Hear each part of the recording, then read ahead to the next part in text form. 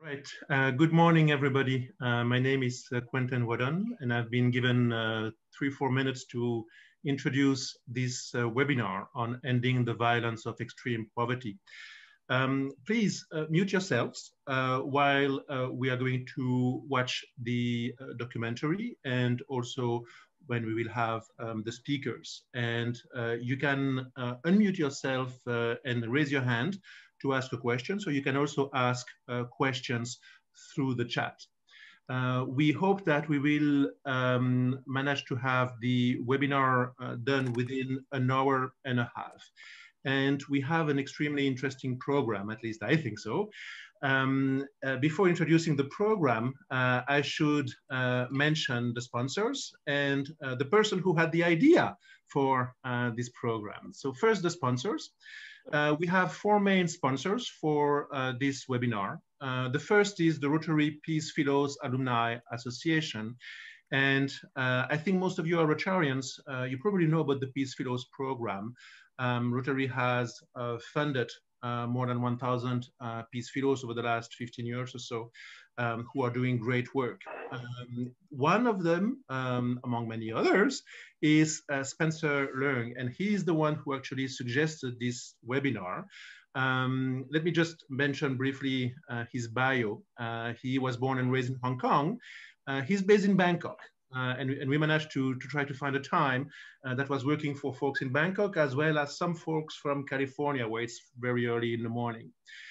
In 2015, Spencer graduated from the Peace Fellow program, and he set up a social enterprise in Thailand, focusing on supporting smallholder farmers, trying to move them towards sustainable organic farming. So his enterprise works with hotels, restaurants, families, individuals, and others, and trying to create an effective marketplace for farmers in selling their produce. So last year, he founded Geo Organics Peace International, a nonprofit organization based in Hong Kong to promote those goals. What I do want to say, which is a bit different for those who have participated in some of our webinars, but this is actually the idea from the Peace Fellows Association, is that we will have a documentary first, and then we will have the panel. And so it will be actually very interesting to hear from you whether you find this formula interesting. Now, apart from the Rotary Peace Fellows Alumni Association, we have 3 other sponsors for the webinar. We have the Rotary Club of Washington Global, the New Rotary Fellowship on Global Development, and the Rotary Action Group on Refugees, Forced Displacement, and Migration. Now, I know that probably a good number of those online right now know about those organizations. I won't introduce them in any details. Just letting you know that we are progressing, and in particular, for those who do not know, the Rotary Action Group on Refugees, Forced Displacement, and Migration was approved by the Board of Rotary International at the end of November. So now we are moving full speed on setting up the website and other things. So today we are going to have that documentary, and then we are going to have the speakers. Before introducing the speakers, and I realize I'm taking a few more minutes than I should perhaps, but I just want to say that this program is in large part about ATD Fourth World, which is an organization I really highly respect. I actually worked for the organizations for a few years. It was founded by a Catholic priest, but it's not a confessional organization. It's not religious. And it's doing extraordinary work in working with people in extreme poverty all around the world. Now, we have 2 speakers from the organization, and then a third one from another organization which works with ATD Fourth World. So the first speaker, or I don't know in which order Minnie will introduce them, but Marianne Broxton has been an activist with ATD Fourth World for about 6 years, and she was a coordinator for the US of a study about the multidimensional aspects of poverty. This is participatory research, and that study actually is starting to really she holds a BA from Lesley University in Cambridge, and she draws on her own experience of poverty as a single mother to explore best practices in setting conditions for others to work with people in poverty. So she has presented some of her work and experiences in multiple venues, including at the UN and some research centers in the US. Our second speaker will be Tony Lowe, who is the Executive Director of ATD Fourth World Asia. And after graduating from the Asian Institute of Management with a master's degree in management, he joined the Fourth World Movement in 1993. He has been with the organization in Geneva, collaborating with UN agencies, NGOs, and governmental institutions to try to make sure that the basic rights of families in extreme poverty are recognized. And he also worked in the UK in the Frimhurst Family Centre, which is a very interesting project that provides respite for families in persistent poverty. The third speaker is Lennon Rahaman. He's the founder and executive director of MATI Bangladesh and MATI EV Germany. He studied at Dhaka University on political sciences and social welfare, and then went to do civil engineering at the University of Germany. While he was still a student, he founded his organization, and the following year, MATI Bangladesh, first in Germany, then in Bangladesh. And his organization specializes in poverty reduction, women empowerment, and human rights, trying to implement and develop projects that are based on the community priorities. Now, we have also Rukmini Iyer, or Mini, and she will be moderating the panel after the documentary. She's a peace builder and leadership development consultant for more than 2 decades. She has worked with corporate organizations around the world through consulting, coaching, facilitation, to try to engage them with conscious capitalism.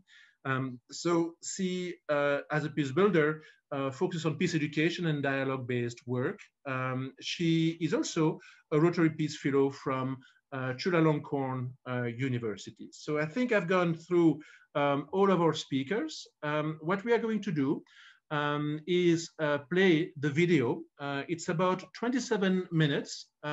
Spencer will launch it, is just 1 minute.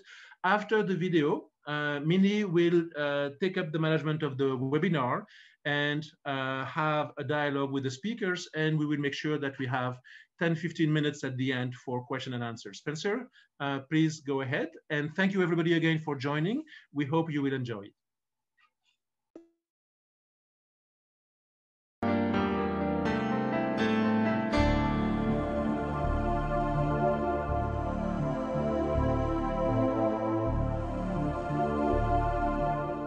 Initiated by ATD Fourth World, during a 3-year period, over 1,000 people on 5 continents were able to share their pain, their resistance, and their initiatives to the violence of extreme poverty which they endure on a daily basis. They were able to merge their knowledge with other relevant professionals, academics, and public policymakers. A number of them came together to draw up conclusions and make proposals during a seminar at ATD Fourth World's International Centre, and also at the UNESCO in Paris. We are neither recognized nor treated as human beings. As Hurricane Katrina approached New Orleans in the USA, the guards at a prison locked the prisoners in their cells and then left. When the dams broke, the waters rose. The men heard the flood coming, and the water rose higher in their cells. They climbed onto the bunk beds, sure someone would come for them, but no one came. As soon as we had arrived, they told us that we would be evicted because our presence was a blight on the town. The town had banned us from settling down. But I asked what they were going to do with all these very poor people. Why don't you want us to settle here? We will not threaten public safety. Rather, we will reinforce it. So, the town finally agreed.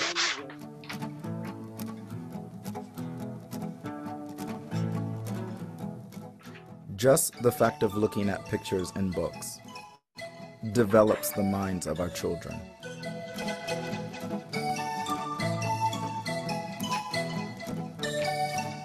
In the end, we were chased away so that the train company, Matterrail, could recover the site.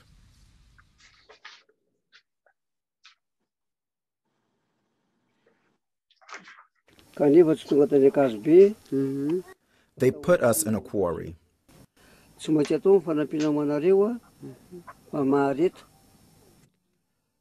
They told us they would come and help us and to be patient. But after a while, we had not eaten for 2 weeks. You were not allowed to leave. There were guards on the gates, and those who left were noted down. We spent over a year in that hole, even though we were meant to stay for only 3 months.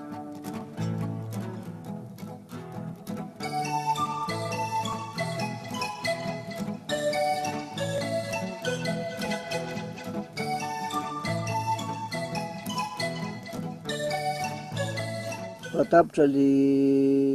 after a year, they came and picked us up at 4 a.m. And you were moved to Carrefour? That is where we really suffered.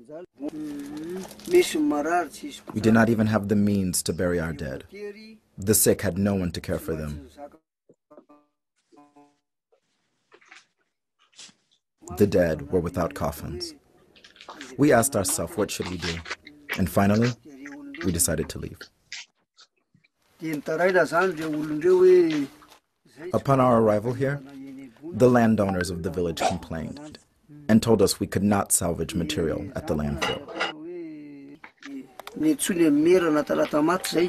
When the mayor arrived, he said we could no longer build houses here, that we had to gather up our belongings and leave right away. I said that these people are not thieves, because I am the one who brought them here. He said I was responsible for these people.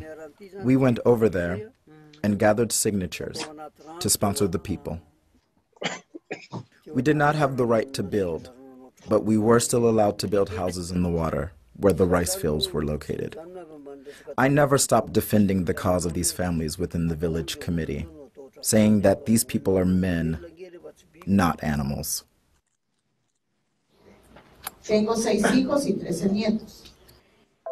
I have 6 children and 13 grandchildren.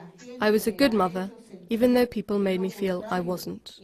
I was discriminated against, and it was very hard for me to give up my home and to go where people wouldn't treat me badly.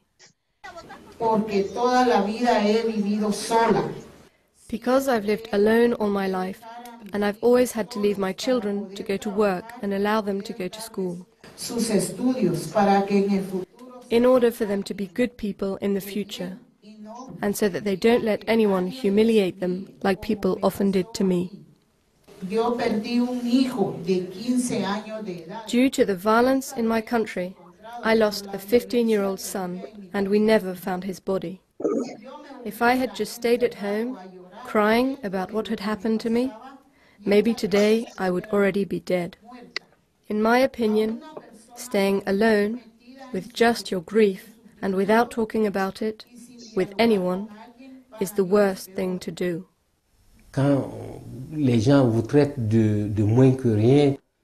When people treat you like dirt, this continual provocation infuriates you and makes you want to respond to the other's contempt, to want to respond to the other's violence.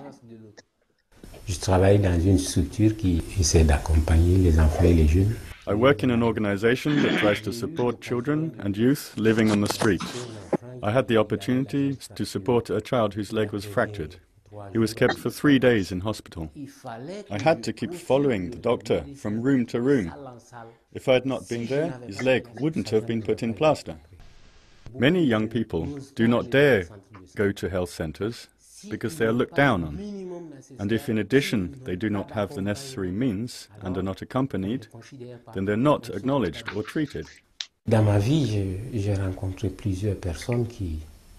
I have met many people who suffered from not being able to support their families. There are fathers, when night approaches, They have heavy hearts, because they know they will go home empty-handed. They suffer in silence in their family. During the seminar, we visited a cemetery that had, like most cemeteries in the UK, an area where the destitute poor are buried. There were no gravestones, no names, nothing to show who lay there. In death as in life, the poor had become nothing, as if they had never existed. Moi, j'ai été placé à l'âge de 2 ans et demi. I was put into a children's home when I was 2.5 years old.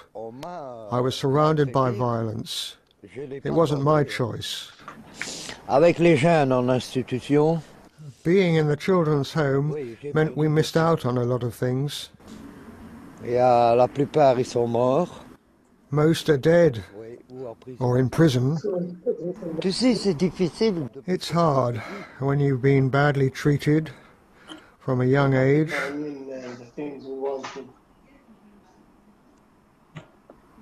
Très difficile. Et alors, à s'en sortir. And very difficult to get over it.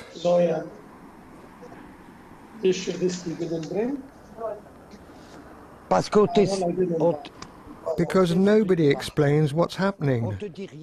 No one tells you anything. on te met un service social.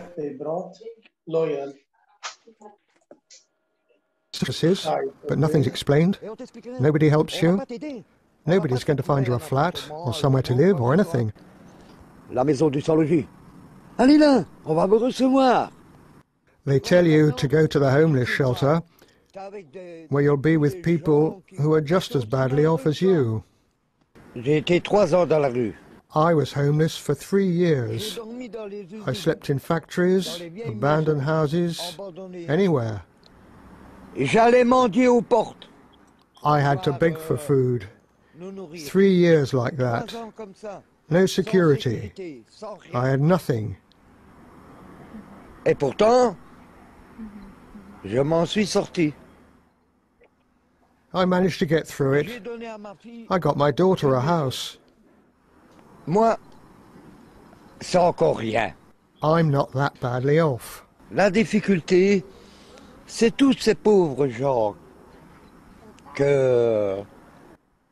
The problem is all the people we don't know who live in poverty. Et qui chaque jour essayent. We're struggling to survive every day. Bien sûr, quand on se retrouve au chômage. Of course, it's really hard when you lose your job. Lots of people I used to know are living in the streets now. That's really hard too. Alors, où est la beauté? Where's the beauty in all that? There isn't any. Just people who used to have a job and don't have anything anymore.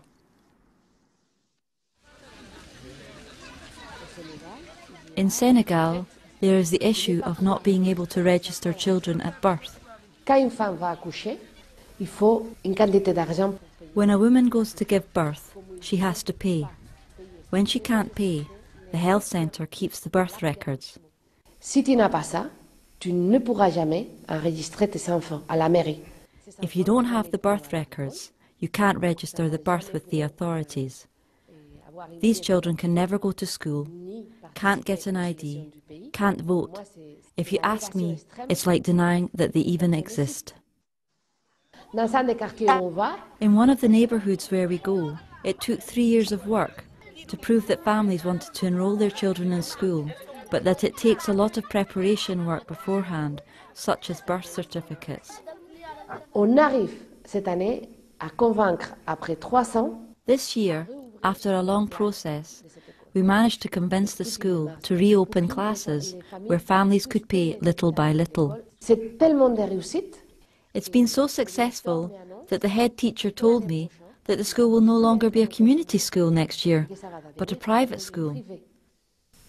En sachant que les familles. We know that the families the classes were reopened for won't be able to send their children there. Pour moi, c'est une violence extrême. For me, it's an extreme violence to say to someone, you fought to make the school successful, but now that it is, you're going to be left behind. No time is taken to get to know the neighbourhood, to understand what the families' lives are like. This means that many families in the neighbourhood are left out. In Enoska today, 85% of parents neither know how to read or write. Someone always has to go with them to take care of administrative matters. When they have to put their thumbprint without knowing what was written on the paper, it's violence. I lived through the violence of extreme poverty when people ignored my family and me. The hardest thing was the way people looked at you. I can give you the example of the school my little sister went to. She's so shocked that she's afraid to go to school because teachers tell her that she's an incompetent girl, that she'll never succeed in anything. They always make her sit in the back of the classroom. Parents have a hard time sending their children to school on an empty stomach. Some parents are angry and they wonder why the teachers make their children sit in the back. And my other children make fun of them, saying, "You don't know how to learn, that's why you have to sit at the back." But children know how to think and they realise that this isn't normal. They say as much using their own words, but the teacher doesn't listen.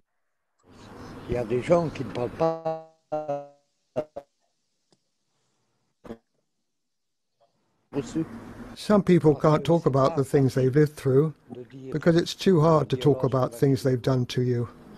Non, on se met pas en colère. La colère est comme un silence. No, we don't get openly angry. Our anger is silent. La colère, elle est là. And it's deep inside us. Donc, c'est-à-dire, il n'y a pas d'agressivité, il n'y a pas tout ça.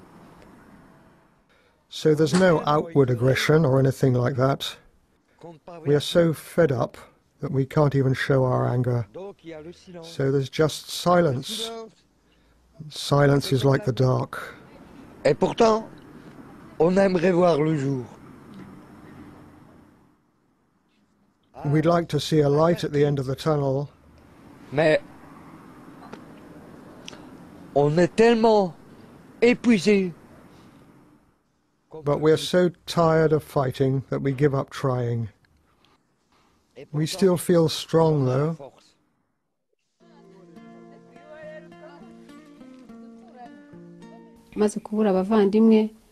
I came to this community because of the genocide that exterminated and mistreated a whole ethnic group.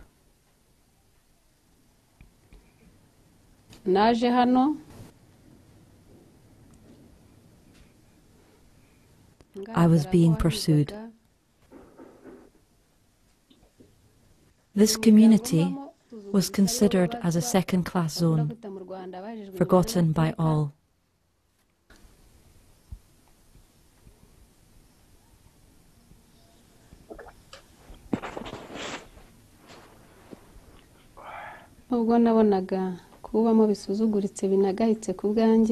But ATD brought us together without making any differences. It was like they were our mediator. When people have problems between themselves, ATD social workers visit their families. They comfort those who lost everything during the genocide. Those who participated in the genocide, they tell them that this was a misfortune that fell on the country, that it wasn't an idea that came from their heart, but a law that came from the authorities, that they must reconcile with each other so that they can live as brothers and sisters. The person who has this kind of heart, if we find him and approach him, we can give him advice and he can change, because we are close to him.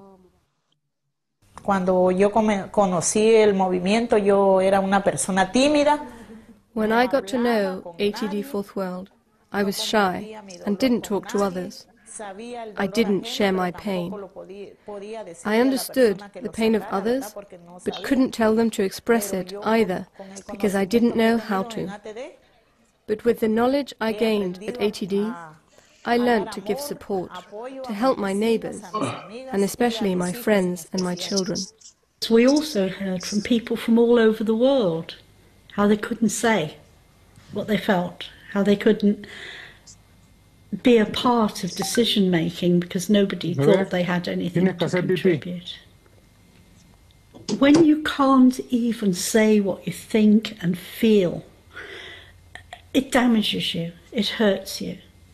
And damaged people living together become a damaged community, becomes a damaged society. Bon, tu poses la question de la paix. You ask about peace, but you've got to solve the problem of extreme poverty, because as long as there's extreme poverty, you will never have peace. There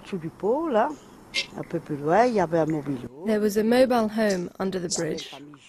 There was a family of gypsies who lived there. Every couple of days, the police came to evict them, because these types of people are driven away by everyone. Now they have a home. I knew them when they lived a bit further down, so I carried on speaking to them when they moved under the bridge. Did many people talk to them? No, just me and Michel. Du fait que tu côtoies ces gens-là, people treat you differently just because you talk to people like that. Pourquoi? Parce que j'ai quelqu'un. If you help someone, you bring violence on yourself. C'est violence. I look for peace through others, inner peace especially, which I don't have in me, because everything I have experienced comes up to the surface. Being torn from my parents, from my own family, from my brothers and sisters, being prevented from seeing each other. The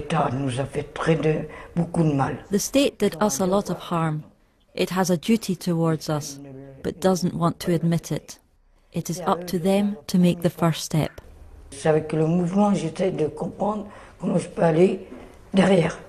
The movement helps me to understand how I can try to progress, to try and speak more calmly and say fairer things, without losing my temper with the social services, the state and all that.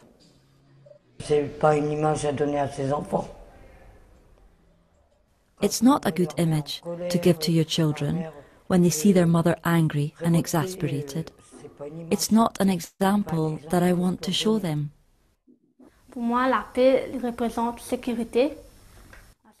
For me, peace means being safe in my family, joy and especially togetherness. That's what helps us fight.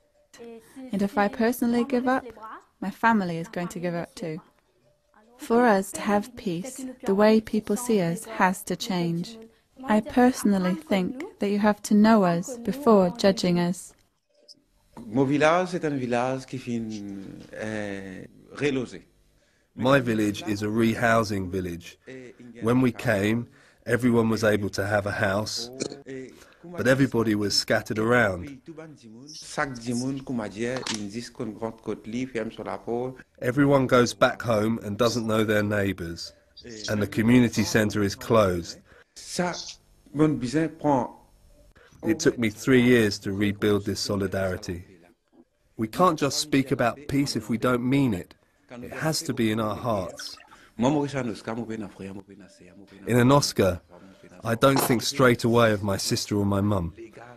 I try to treat everyone the same. I was already poor in my neighbourhood. I was living in extreme poverty. What I want to share with others is what we can do together for the village. We find out a lot of things through education, and each time I meet a child, I try to explain this to him. I know that families were motivated by this workshop.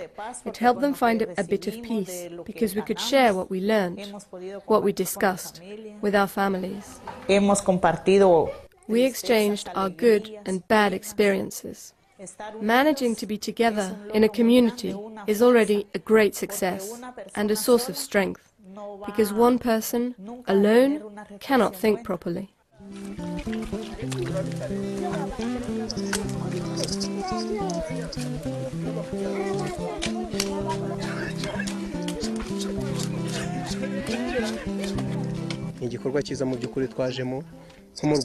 You know, with the genocide we had, there are loads of people without housing.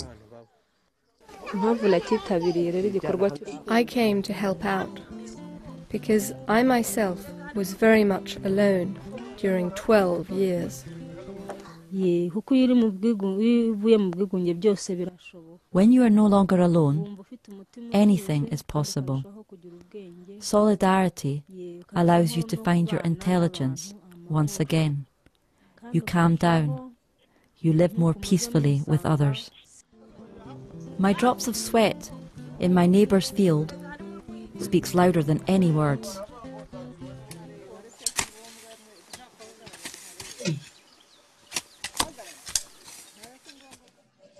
Et au camp pénal où j'ai passé longtemps.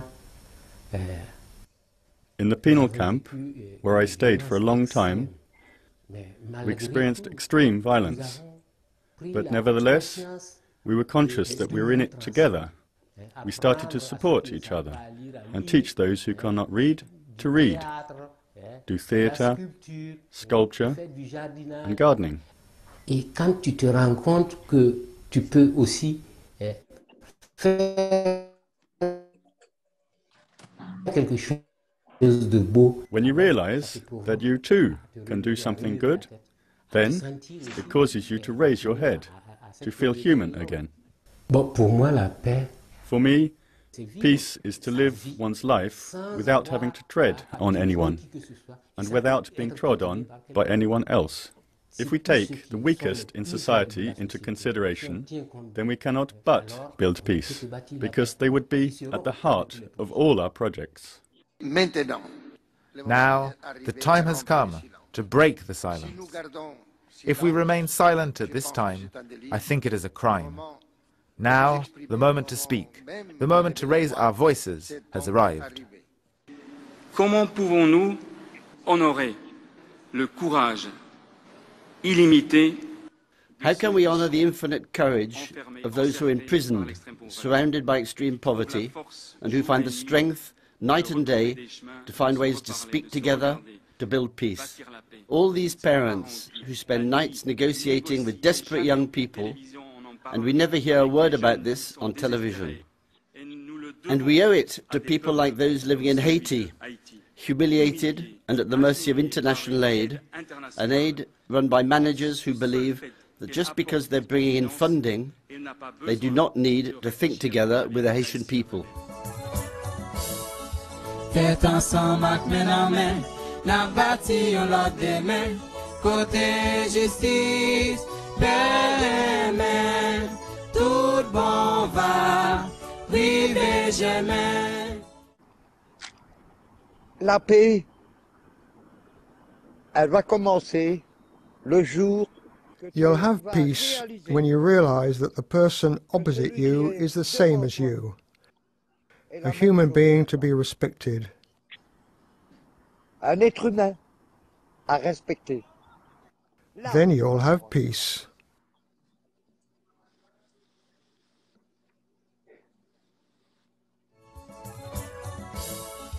Faites ensemble, main en main, n'a bâti un lot de main, côté justice, paix, tout bon va, vivez jamais.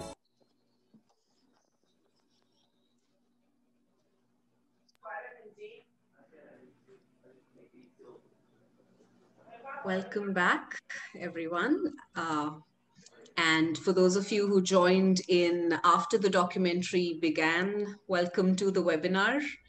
And if you've not done so already, feel free to introduce yourself in the chat box. Tell us who you are and where you're joining us from. My name is Rukmini Iyer. I'm joining you from Mumbai in India, and I'll be the moderator for the panel discussion that follows. And I'm a Rotary Peace Fellow. I understand that the documentary we saw may have brought up some feelings, some questions. There's already a thriving conversation going on in the chat. So feel free to add in your perspectives and comment. And as we go along and hear our speakers, if there are questions that come up for you in the process, please do put them up on chat, and we will attempt to weave in the question in the conversation as we go along. Quentin's, of course, already introduced our panelists. We have Tony and Marianne representing ATD Fourth World, and we have Lennon from a partner organization called MATI. And for those of us who missed the introduction, we will, of course, get to know more about them as they share about their work. So, Tony, let me get started with you. While you are the executive director for ATD in Asia, you've also worked in several other parts of the world. Based on your work, would you be able to share with us some evidences that you have seen where extreme poverty is violent? Yes, thank you, Rumini, and hello, everybody. First, I would like to thank the various Rotarian clubs for organizing this dialogue on the theme of ending the violence of extreme poverty. And also to the other panelists, Marianne and Lennon, for their work and how, through their commitment and courage, have enabled others to join them to be a voice for those who are suffering in extreme poverty. Very often when we talk of violence, we tend perhaps to think of domestic violence, gender-based violence, ethnic conflicts, and war. However, as seen from the video, extreme poverty is also a form of violence, a hidden form of violence, but it's just as destructive to the men, women, and children who are living it. In the video, Michelle from Belgium mentioned that the silence is like the dark, and the poor would like to see the light at the end of the tunnel. Let me share with you a personal experience. About 30 years ago, when I was studying for my master at the Asian Institute of Management in Manila, I was also helping out occasionally in my free time with a poor community, doing street libraries and festivals of learning, whereby we volunteers would organize creative activities for the families and especially for the children. So during these activities or workshops, we would touch on certain themes like family, your neighborhood, sports, and also peace. I still remember the words of a little girl when she was asked, "What does peace mean to you?" And she replied that for her, peace is to have a window so that she could see the light outside. But a bit surprised. Because you see, she lived in one of those shanty houses under traffic bridges in the dark. For the lucky ones, close to the opening of the bridge, there are opportunities to see the light of day. For others like her, they were stuck living in the dark. Their derelict homes built on top stagnant water, choked with litter and refuse. The constant sound of the rumble of traffic overhead, because the ceiling is in fact the underbelly of the overhead highway. For me, that's violence. Her words have stayed with me ever since that time. Therefore, I believe that it is important, the voice of that little girl in the Philippines, Michelle from Belgium, as well as millions who suffer in silence because they were poor, should be heard. This violence should be overcome. Let me just maybe mention quickly another example of this young couple who were living on social benefits in the United Kingdom and who were expecting a baby, and they wanted to keep the unborn child. However, they were afraid that social services would take the child away because, you see, before they had a child before, put into care when they were young, and they had no experience of taking care of a child. And we knew them quite well. And I remember going to visit them very well, quite often. And I didn't find them abusive, not at all. So we tried, our team tried to work with them and social services. We also asked another family with children to support them. And we told social services that we would provide the support needed for the child to be with the couple. However, despite everything that we tried, the child was taken away. The reason given was neglect. How social services was afraid because of isolated cases of child neglect highlighted in tabloid newspaper.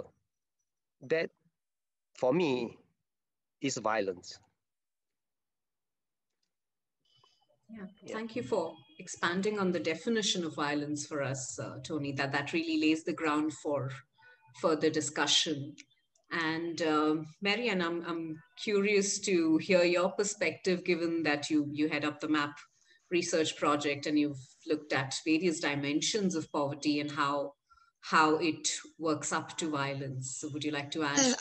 First, yes, please. And first, I'd like to say thank you for inviting me to the conversation, and thank you to the panelists and the sponsors.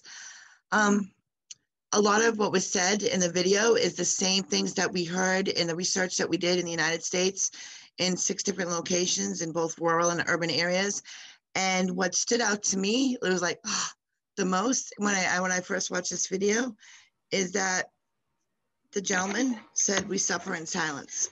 And that's the exact same thing that a man living in Harlem, New York, described his experience of poverty. And he never saw this video.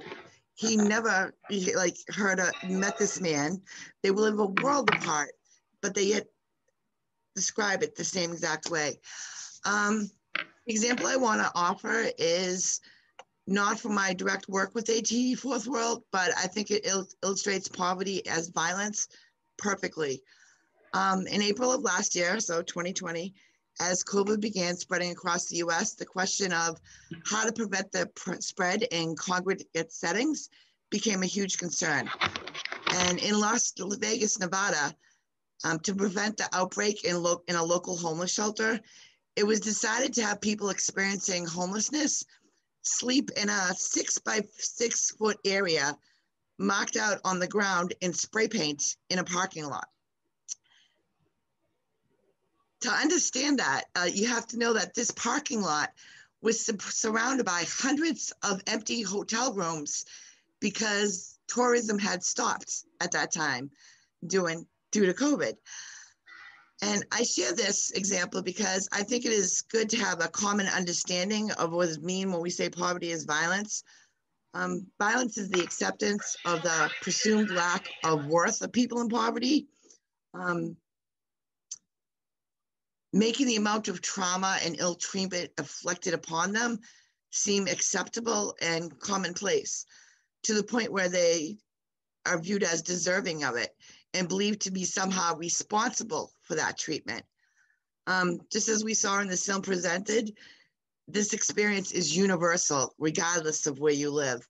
And it starts with the labeling of people that strips them of their individual identity, and it becomes the homeless, the poor, those people, you know. And once you become othered, it's easier to marginalize people, even to the point of believing that they're expendable or disposable.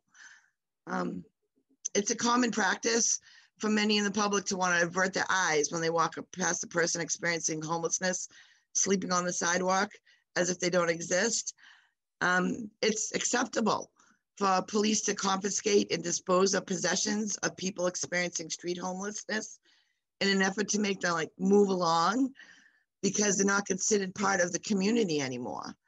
And as Tony was saying, that parents in poverty frequently have their parenting ability questioned and face the fear of having their children taken away by the state, because poverty is a synonym for neglect. And that's how it's viewed, that if you were in poverty, it's because you are automatically assumed to be neglectful. And all of this weighs on people, creating toxic stress in their body that they live with every day. And it stays with them over time, as is evident by Michel and the woman from France, and how like Michel was brought to tears as he was remembering his experience of childhood being taken away from his family and how that affected him over time. And how the woman from France was saying what she lives with and not wanting to pass that on to her children. Like these, as Tony said, people often think about domestic abuse or physical abuse or anything like as violence, but it goes much deeper than that. So that's my thoughts on that. Yeah, thank you, Marianne. And yeah, I'm thinking of the very many layers of violence that we unconsciously participate in, right? Including our beliefs and our language. And that's a very rich perspective to work with. Thank you for sharing that. And let's bring in Lennon into the conversation. Lennon, with your work with Marty, you work right at the intersection of violence and poverty. So would you like to tell us more and particularly share evidences, examples of where you've seen extreme poverty leading to violence?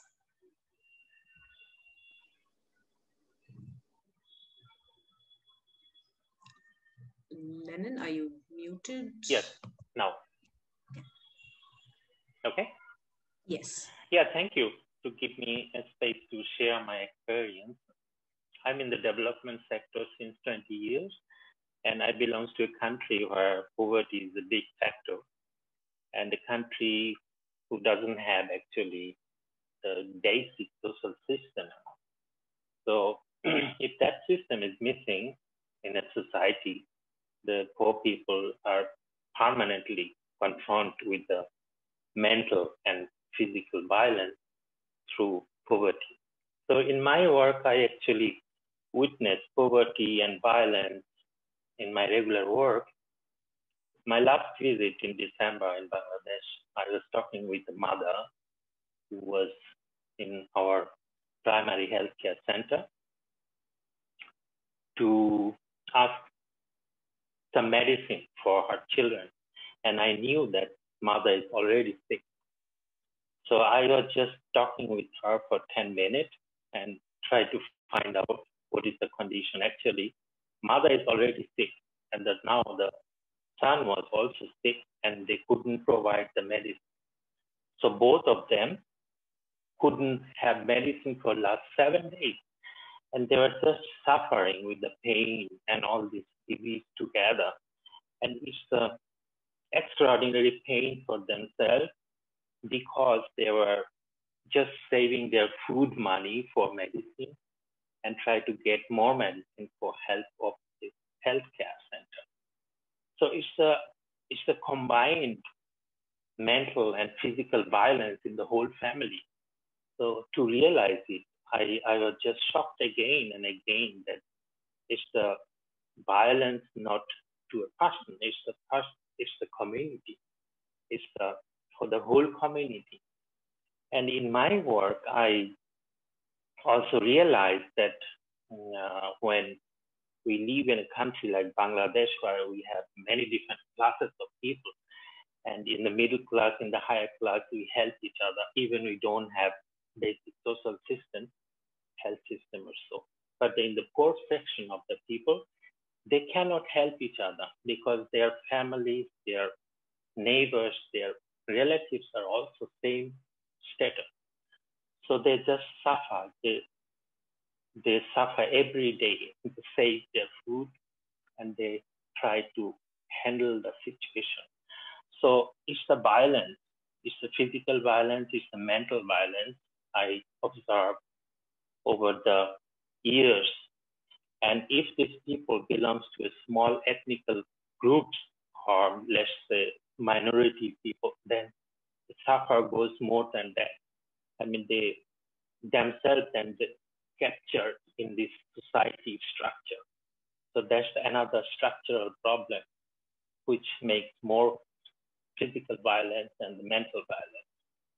So I can give you many, many experience about my work, which is related to this violence, to the poverty. Thank you, Lennon, for starting us off on that note. And for those of us who have questions for any of the panelists, please do put them up on chat, and we'll take them up as we go along.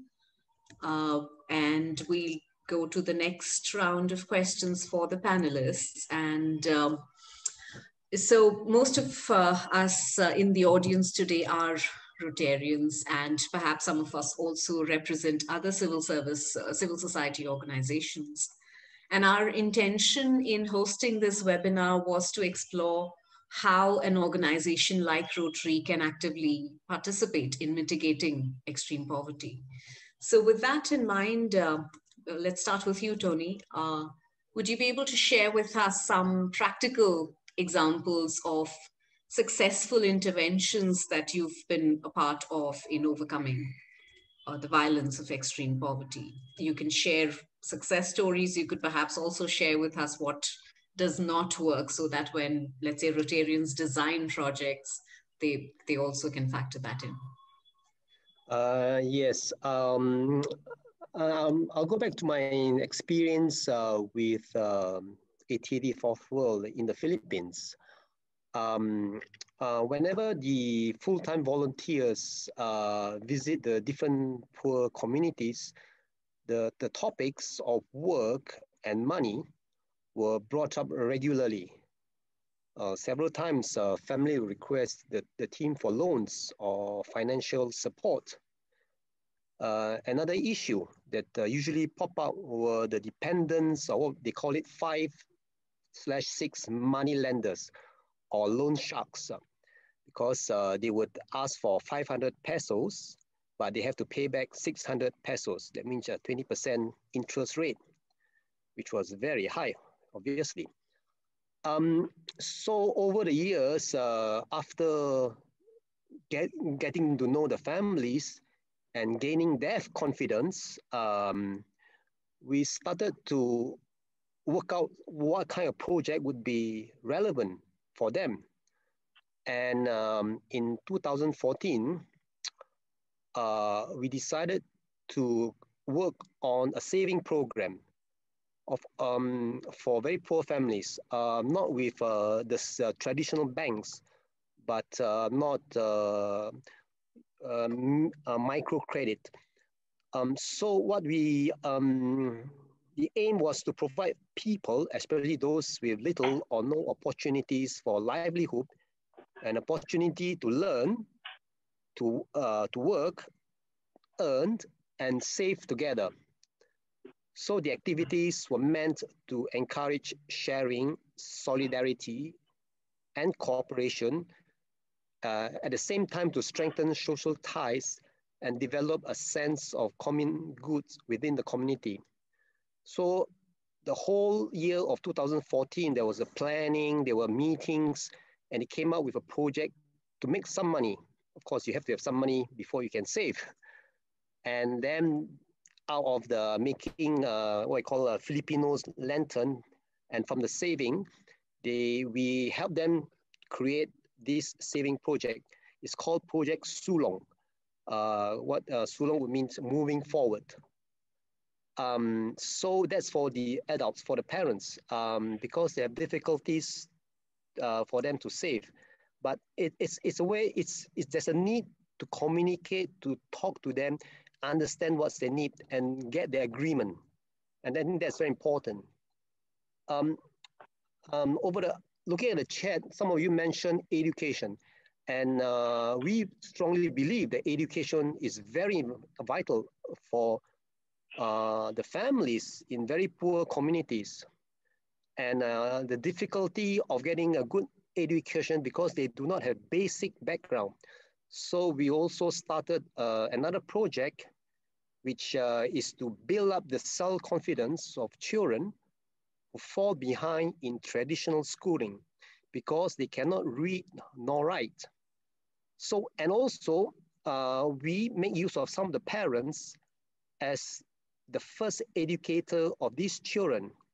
And these parents are therefore an integral partners in this project. It's important to include people in the community. And I think that's has been going on, and the parents were very helpful. They were the facilitators, and they were the facilitators during the pandemic because they were the only persons allowed in the community. We, as foreigners and also as outsiders, we were not allowed into the community because of the lockdown. So the parents were able to continue some of the projects. I think that's maybe just two of the examples let's share with you all. Thank you, Tony. And what I hear you say is really look at poverty from a whole systems perspective and bring in all stakeholders involved in a way that the solution is sustainable. Marianne, would love to hear from you, given that your research has spanned several countries. What kind of projects do you see are successful interventions and what does not work? I know you're asking me about projects, and the best projects I always believe are the ones that are conducted in partnership with people. But I also think before that, before you even begin, that there needs to be some prerequisites. For example, there needs to be mutuality. You know, some time ago, I said to a colleague of mine that my fellow coordinator for the MAP research project, you know, when we were talking about policies and best practices, and I said to him, like, I can't begin to talk about policy to eradicate poverty when all of my time is spent defending my existence, you know, convincing people that I'm worthy of dignity and humanity simply because I am human, you know. Society has been conditioned to see people in poverty as the problem, you know, instead of the policy, the programs, or the systems that trap them in poverty as the problem, because we have been accustomed to seeing only the deficiencies in people instead of their humanity. So mutuality is a must, but that also means we need to stop seeing people in poverty only as data points, you know, to be studied and analyzed. When people are dehumanized and seen only as numbers on a spreadsheet, it becomes that much easier to marginalize them. People in poverty do have a voice and they do have agency, but the problem is they're often not listened to or they're ignored. You know, so I would say another prerequisite is that when they tell you their truth, believe them, what they say. And when they tell you their truth, don't instrumentalize or weapon their trauma against them, which is often done, as we heard in the video. I would say eliminate paternalistic programs, you know, by asking people what are their needs, you know, because people in poverty, I believe, and I always say, I find to be true, know how policies and programs and best practices work in actuality, opposed to how it's supposed to be working on paper, you know. Very important is to learn to share the space, learn to share the power, and most importantly, listen. And then work in equal partnership with people, you know, to make those needs become a reality, you know. So I'll say for a quick recap, you know, mutuality, believe in people's truths, don't instrumentalize their trauma, you know, don't engage in paternalistic practices, share the space, and working in partnership. Because once you have that and you realize this is what needs to be done, there's prerequisites going into a project, opposed to telling people what you think they need, you'll be able to see people, not as the problem, not a problem that needs to be solved, because they can tell you from their own experiences, and you listen to them, and programs develop from there. As Tony said, we was working with people, they said we need to create this project so they can be better served, or they needed to be educated. So we were teaching people how to read and educate themselves. If you listen to people, they'll share their stories, and that'll lead the agenda of the programs that need to be created. So, thank you. Thank you, Marianne. It's so critical to humanize the process and not really look at it as a statistical exercise and reducing the numbers, right? So thank you for saying that. Lennon, you've had very rich experience in actually designing and implementing interventions around poverty. So would you want to cite some examples of success stories that you've managed and experienced, and also in case there are stories where things didn't quite work out the way you thought they would? Thank you, Rukmini. I will rather, yes, of course, we know that over the past years, we have good examples of projects and worldwide, but we must admit also that there is a lot of black figures of presenting the good practice project, because we don't admit sometimes that our mistakes in the project implementation. Actually, what I want to mention is here rather what doesn't work actually in terms of achieving project positively. If we really go with our arrogant thinking of putting the project top to bottom strategy, which is still a big discussion in the development sector, but we don't admit it, that donors, decision makers, elite of our society, elite of our world, we still want to dominate our ideas and design our projects in that way. So I want to say that here we have to see very carefully how to include people living in poverty and design projects together. And this doesn't happen, actually. And it's a big discussion over the last 10, 20 years, but still we follow the same way of top to bottom approach. So I can give you some example, a very small example of my city in Mymensingh, that suddenly a big project came from GIZ and government together, and they wanted to make local community-based committee.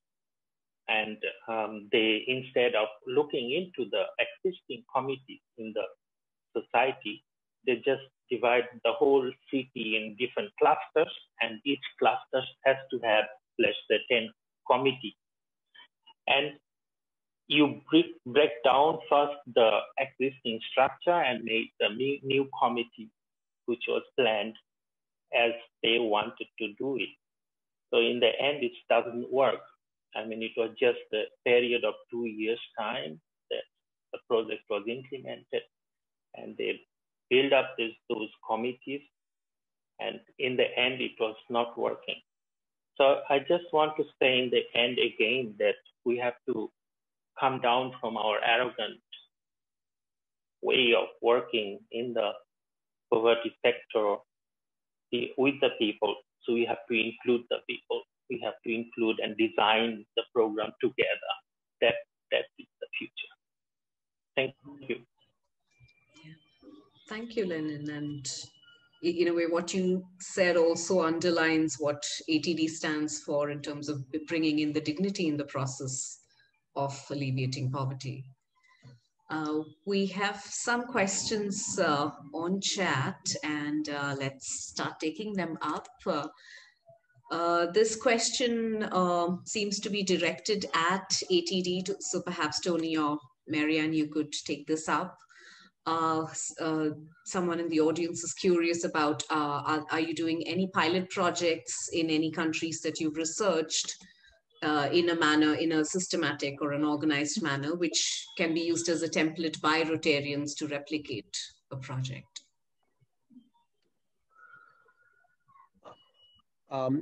Yes. Earlier on, Marianne was mentioning the participative research project on the multi-dimensional aspect of poverty. It was done in partnership with Oxford University. And of course, it's at the tertiary level. There is a scientific research. So there are certain very stringent criteria to be met. So there's a process of the findings. So maybe Marianne can mention more.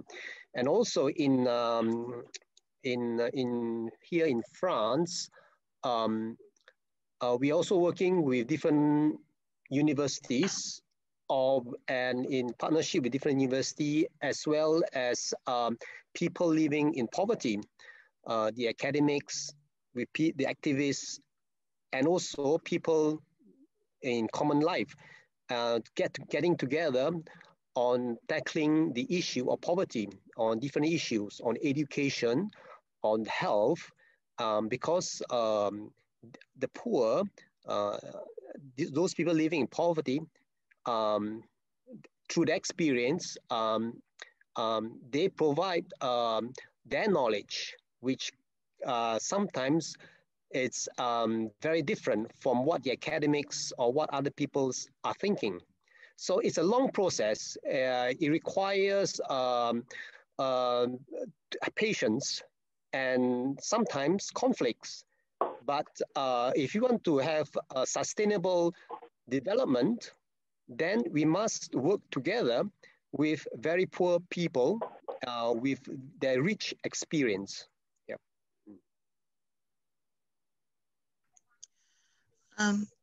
The one thing I want to say about the research that was done, it was done using the merging of knowledge methodology, which was created by ATD Fourth World over 20 years ago.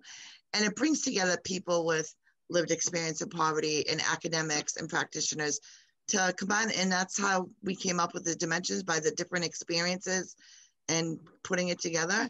And the programs that, one of the programs that developed out of that in the United States was a co-training for social worker students.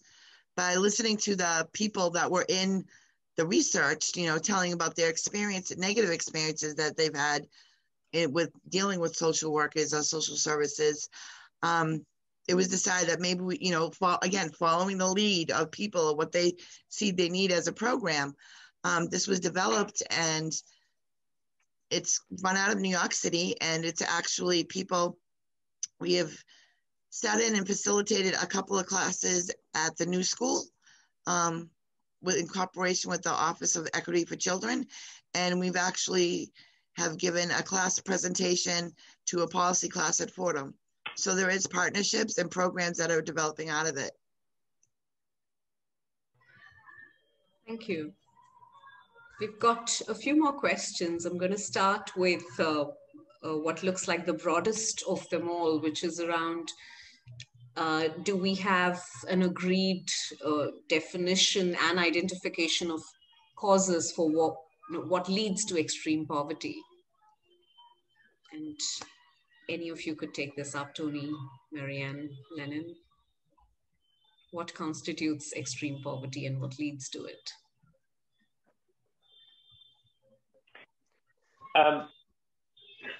It's difficult. I mean, we know that the definition of poverty is one is like UN definition and World Bank definition and World Health Organization definition. Mm-hmm. That's we know, all of us, we know. But it's more than that.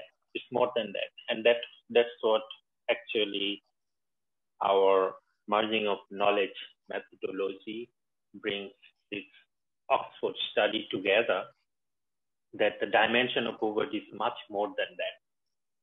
So we shouldn't stuck actually very narrow definition of US dollar, that much US dollar or so, that much calories we need for our body. It's much more than that. So I think it's a big question. I mean, many time to require to discuss this, but I'll suggest just to see ATD website and see the dimension of poverty. And Mati was part of it, Bangladesh. So we got 9 dimensions of poverty. So all of them are relevant to define poverty. Yeah, in the US, we also came up with 9 dimensions of poverty, and we came up with what we call constants and aggravators, the things that are always there and present in the experience of poverty, and the things that can exacerbate it and make it worse for people, like social identity, time, the amount that you impart, and how you're perceived.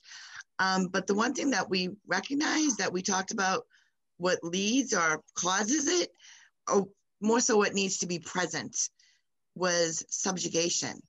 The idea of power and how some groups wield power over others and determines who has access to resources, who doesn't have access. And so that was the one thing that we looked at as in the United States, because each country had their own dimensions, and then there was combined for international list of dimensions. We talked about it as subjugation, which is what causes it and leads to it. That needs to be in place firsthand. Yes, Lennon and Marianne mentioned that poverty is definitely multidimensional. There's so many aspects. Going back to the video again, they say, what does it feel? How to feel human again? I want to feel human. How do we measure that? The social maltreatment by social services, or very often we think that it's a monetary problem. It is. We need to put in money to help them, but it's not enough when the dignity there is not addressed. The pain of a single mother being looked down upon by the community. How do we address that? It's very complex, and we should all just be aware of it and do it very slowly. So for Rotarians, maybe some of you are, I'm sure, are involved in projects, but there are very simple projects around the world. There are many NGOs who are doing excellent projects. Mati is doing a great job in Bangladesh, and I'm sure there are thousands over. And to work with them, but to, like Lennon was saying, these communities, the families that are living it, we should at least take time to listen to them. Very often, of course, we know the famous teach a man to fish, the process, but we are so concerned, so occupied by teaching people that very often we forget to listen, taking time to listen. We are there just to teach, but not to learn.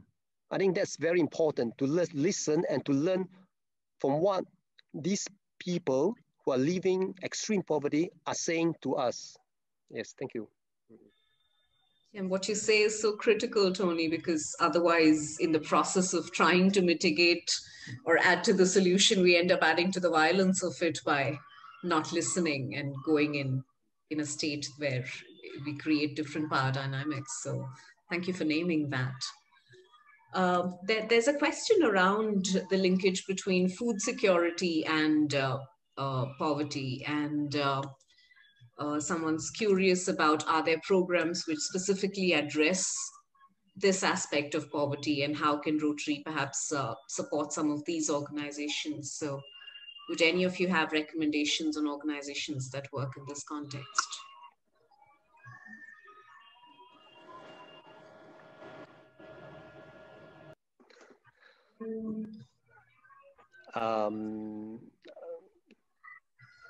Well, there are, during the pandemic, well, it's happening now. Most of the projects around the world have been halted. And that's a lot of our fellow volunteers are looking at ways to, some of them, how to provide emergency food. But there are also very other organizations who are doing that. I'm sure they are through internet, we can find them. So myself, I'm actually stuck here. So at the moment, and trying to get in touch with my fellow teams in Asia. So I'm sure through the internet, there are very helpful websites that you can find. Yeah, thank you. Thanks, Tony. There are several questions around challenging the economic system as it is, and how do we, in a way, influence the economic system to focus on humanity, perhaps to humanize the system in a way that economic growth is sustainable. And while that's a broad question in terms of how do we get to do that, what are the measures that we as Rotarians or civil society can start taking to influence economic systems? Any comments by any of you on that? What is it that we can do on the ground so that the economic system eventually becomes more human?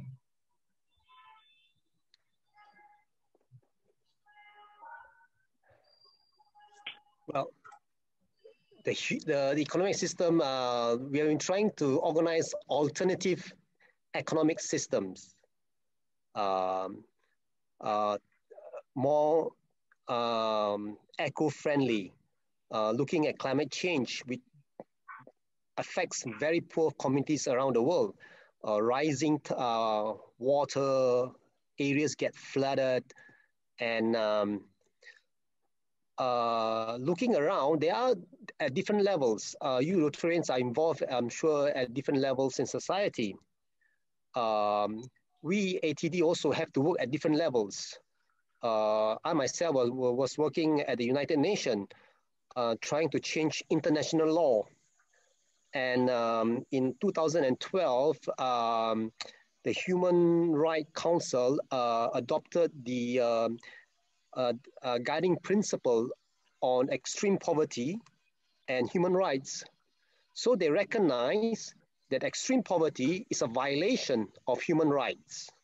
So that's the international level.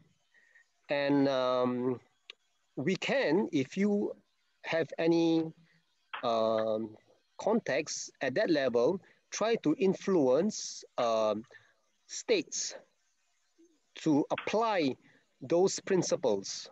It has just been adopted. It will go a long way, just like the Declaration of Human Rights. That was so many years ago, and yet still we are violating the basic fundamental human rights. And also international multinationals seeing that how children are abused in certain countries, and that can be a possibility for Rotarians also, and getting to be more aware of climate change that are affecting very poor families. They are the first victims, as usual, of this extreme climate weather. I'm sure Bangladesh, they have good examples. Well, I think many countries. So you have to look, I think personally, what free time and also at what capacity you can offer. Maybe it's just a neighborhood, doing simple street libraries or through educations, helping children who have no access to the internet at the moment, because that's one of our main challenges at the moment. How do we get children who are in lockdown situation to gain access to an education instead of just sitting in front of the television? Yeah, thank you. Thanks, Tony. And we'll be coming towards the end of time, so we will have to bring the conversation to a close here. But if all of us here are left with more questions than answers, then I would think this is a successful webinar, because that's the point of this conversation about how do we get disturbed about extreme poverty in the world, and what do we do about that disturbance in our privilege as Rotarians and as people representing various other civil society organizations. So Tony, Marianne, Lennon, thank you so much for your perspectives and for the work that you do in the world. And thank you everyone for engaging, for your questions, and for the very rich conversation on the chat. We will of course compile the chat messages and mail that across to everyone who's attended today, because there are a fair bit of resources that have been shared by all of you. So we'll certainly send that out to you. And with that, let me hand it back to Quentin to close the session. Thank you, Minnie, and thank you all for participating. We had about 160, 170 registrations, and about a third of those or more came to the meeting.